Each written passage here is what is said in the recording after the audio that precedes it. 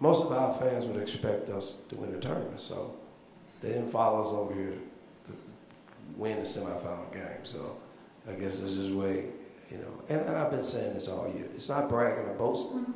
It's because these guys have put in the work. And we left here last year with a bitter taste in our mouth that about 2 minutes ago we had a chance to advance to the finals, and we did. Yes, we want to get to the finals because we haven't been there, but we're not going to be just happy playing in the championship game.